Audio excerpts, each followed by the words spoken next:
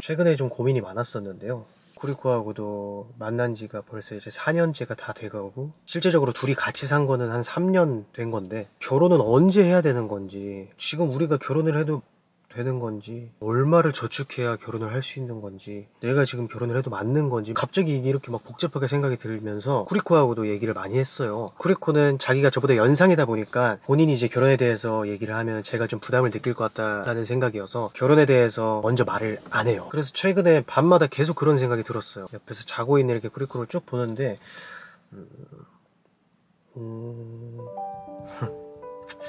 뭔가 이제 한두 달 정도 이제 프로포즈를 좀 준비를 하다가 어쩌면 이게 마지막일 수도 있을 거라는 생각이 갑자기 확 드는 거예요. 문득. 저는 이제 결혼에 대해 고민을 하면서 혼자 마음을 정리를 했으니까 이제 쿠리코랑 결혼 진짜 해야겠다 라는 생각이 나는데, 쿠리코한테는 되게 갑작스러울 수도 있기 때문에 쿠리코가 아직 아닌 것 같아요 라고 말할 수도 있겠다는 생각이 문득 드는 거예요. 그러면서 이제 좀 무서워지기 시작했죠. 오늘은 저희가 친한 형 커플이랑 만나러 인천에 지금 놀러 가기로 했어요. 쿠리코한테는 내일이 우리 기념일이니까 형 커플이랑 인천에서 놀고 우리끼리 간단하게 기념일 좀 축하를 하자. 그래서 그 브이로그를 지금 찍기로 했어요. 전혀 쿠리코는 진짜 모르겠는 상황이고, 같이 살고 있다 보니까 준비하기 되게 어려운 거예요. 저희 본가로 보내고, 지금도 잠깐 뭐 할머니 집 갔다 올게 하고 지금 밑에서 이걸 찍고 있는 상황인데,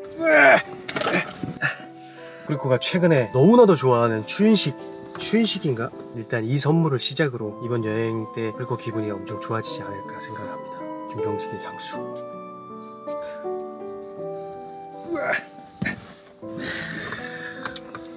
모르겠어요 진짜.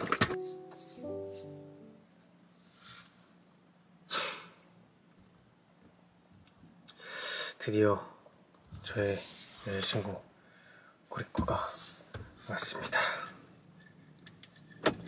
아무렇지 않은데. 아무렇지. 아이고. もしかしてサングラスと。ありがとう。挨拶して。 안녕하세요.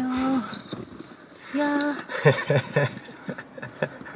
야, 間違えたんだけどマスク。私もマスク持ってきましたと。 아, 진짜요? 차요? 차요.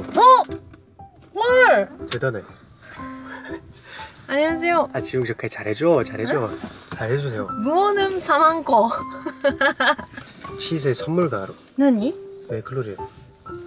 찬또 혼또 찬또 시대. 진짜 보지 마세요.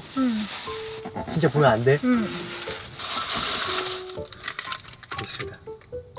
와! 안녕하세요. 백조입니다. 진짜 왜 그러래요? 바람빵. 다시. 진짜 찬또 시대.何? 何? びっくりしないで。見て見て。わあ！なんで？なんで？キャー！本当に？가자. 와, 아리가또, 오늘은 현식이랑 춘식이가 같이 인천에 가겠습니다. 예! 자기가 냄새가. 난데? どこで? 할머니의家? 그냥 거기 있었어. 미친이 하루 있다가 있었어. 나요. 민다 知ってる これ. 아무튼 이렇게 해서 저희는 인천 료코니 하지마리마스. 와.